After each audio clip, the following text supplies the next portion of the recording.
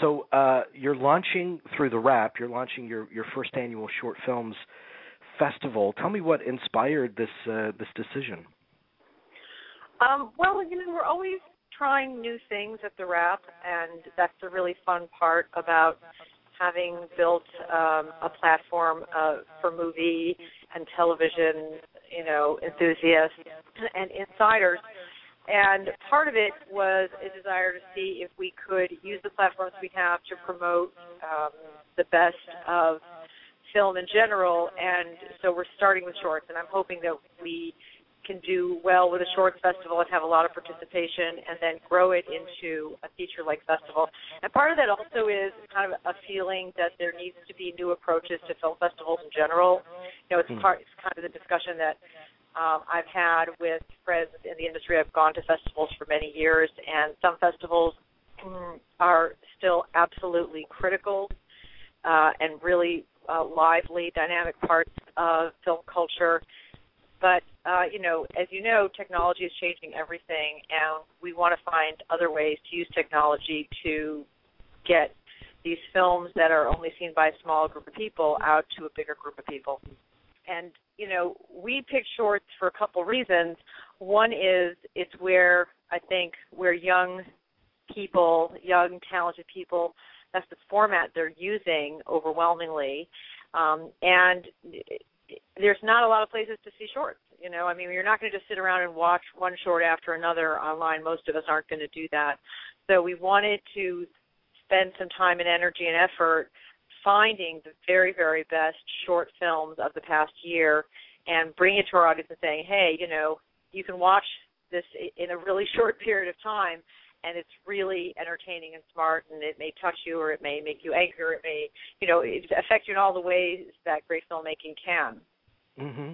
And the festival is very unique in several ways. One of which is, as you just expressed, these shorts really are the best of the best.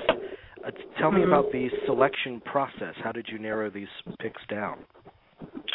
So we invited submissions from winners of shorts festivals from all over the world, and we got,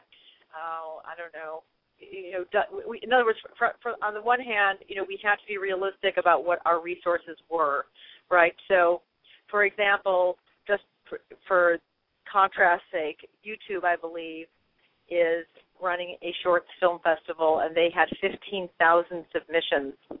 We absolutely don't have the resources as a website or as a news operation that's starting different kinds of events, stuff like that, to process and watch and really properly weigh and judge 15,000 films. So we thought, and by the way, I'll be curious to see what the quality of those films are. That's a lot of submissions to go through. Mm-hmm. So we went out and solicited submissions from all the top film festivals. We got a lot of, I was surprised at how many submissions we got. And we had programmers who watched them and recommended the finalists, and we had a debate about it, and that's how we chose the finalists. And there are 12 finalists, correct? There are 12 There's 12, films. yeah, that's right. Mm-hmm. And they're from film festivals they really are from all over the world, funny enough. And they're winners of South by Southwest, and the winner of Sundance, and winners of Venice, a winner of Venice, and the films are from, there's Brazil, there's Italy, there's, many of them from the United States, but they really do come from all over. Yeah, and another aspect that makes this festival really special is the fact that there's an audience award included in the program, and online users can visit the website and vote for their favorites, right? Exactly, that's right. So you can go and see all of the 12 films are up on shortlistfilmfestival.com. And you can just go through the 12 of them. You can watch them anytime. You can vote. You only get to vote once. And we already have actually thousands of votes. The festival's only been up for 2 days, and we already have thousands of people who have voted on the film. Mm. So we're highlighting a film a day at MTV, who's our partner on this, is also highlighting a different film a day for their audience, and they're going to be interviewing filmmakers and that kind of thing. Oh, wow. That's great. So our listeners can visit shortlistfilmfestival.com. They can view the films from now until the 4th of September, and they can vote for their favorites. So at the end of, is there a ceremony at the end of this where these awards are presented? Yes, there is. So we're having an awards ceremony on the 4th. We're going to be showing the top 3 vote getters in each category, for the audience category and in the jury category, at a screening on the Sony lot. And we're going to have, the jury's going to have a discussion about how you break into the film business and about the state of independent film. Our jury are all very well respected and veteran members of the indie film community. So the idea is also we want to help people learn, and especially these filmmakers, help them break into the industry and hopefully find representation, even if they don't find distribution for this particular piece of work, but that they will find, connections in the industry, and that's who we'll be inviting to this event, and then we'll be giving out the awards. No, that's great, because to actually be singled out as an award winner in one of these festivals is great, but then to offer kind of the guidance and the education to succeed and take it to the next level is also very important. So I'm glad that's included. Yeah, well, I think that's really critical too. It's because so many of the old ways of doing things have gone away. Film festivals often do serve as a way to surface and to look at new voices in filmmaking. But it becomes there's so many festivals now, and people scrambling all the time. So this is, it's just a different way to have a similar experience and to bring those filmmakers together with the business side of the community so that they can find their way. Yeah, and also, beyond being winning the actual award and getting guidance from all these great panelists, which you do have great panelists on the jury. They also win a $60,000 camera package. Yes, that's right. Panavision is awarding a $60,000 camera equipment package to the winner. Both winners will be aired on MTV, and there's a couple of other things that we still haven't announced that will be among the prizes. Oh, wow.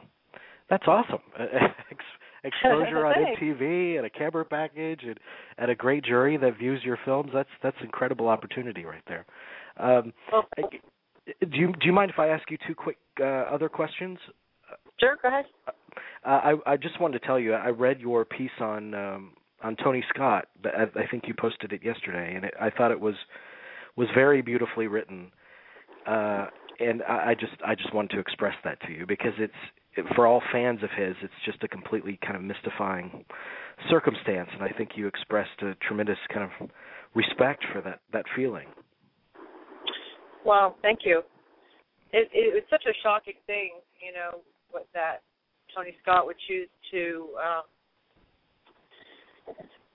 do what he did. It's extremely shocking to everybody, and he's one of those people who's been around for so long. Is if he's not somebody who people knew directly, then people knew of him or would see who he was when they saw him. It's not, it's a pretty small and tight-knit community in the film world, and he was one of those guys who didn't just work, in an isolated way. He made tons of commercials, and he produced, dozens of projects. So it touched so many people directly, and that he would, suddenly be gone. I think Paula Wagner, the producer, she's a producer, but she was Tom Cruise's agent when Tony Scott made Top Gun and Days of Thunder with Tom Cruise, so she knew him really well.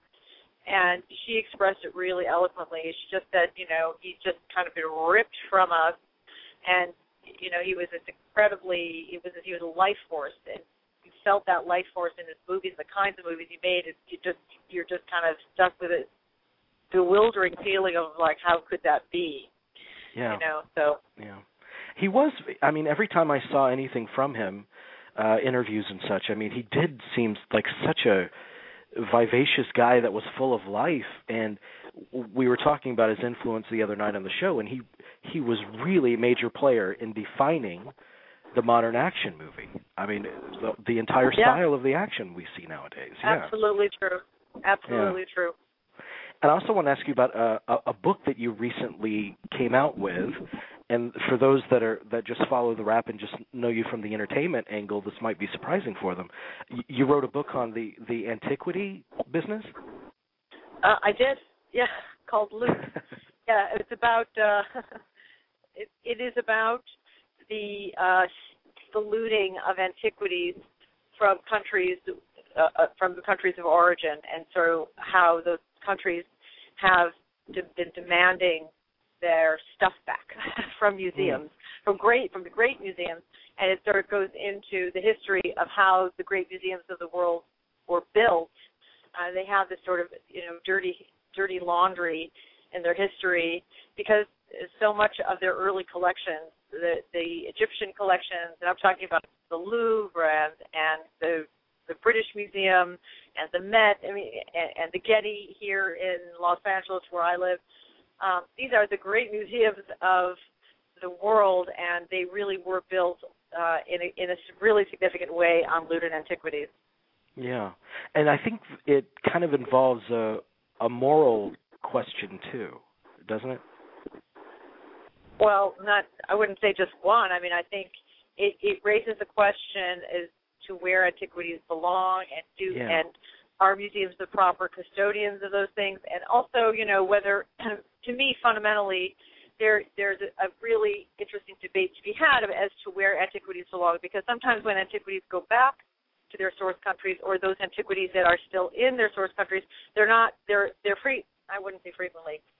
Frequently enough, they're not well taken care of, and they are destroyed just because some of these countries don't have the means to take care of them, or there's a looting, culture, so stuff gets dug out of the ground. But at the same time, that does not absolve the responsibility of museums to recognize the history of looting, and I feel at the very least, to tell visitors about where this stuff came from, and the circumstances in which they got to museums. What I mean, where they came from, I don't just mean, Mesopotamia circa, 2000 BC. I mean, saying it was dug up in this circumstance, and if it was looted, to say so. I mean, many pieces that were just literally ripped, and in some cases blasted with TNT from existing monuments or out of the ground to be taken as trophies to museums largely during the age of colonialism, but not always. I mean, up to modern times too. Well, you actually, you're a fantastic journalist, but also, if I read this correctly, you received your master's in Middle Eastern Studies. Yeah, that's a crazy little detail, but true. So did you? I guess you called upon aspects of those studies when you put together this book, I would imagine, right? Yeah, but I really had to learn so much more than I already knew, because, as you said, it's modern Middle Eastern studies, and a lot of what I was doing, everything I was doing was ancient, although it does involve the age of colonialism as well. And then there's a whole Greek and Roman civilization, which I had never studied. So it was like getting another degree. Actually, it was really fascinating.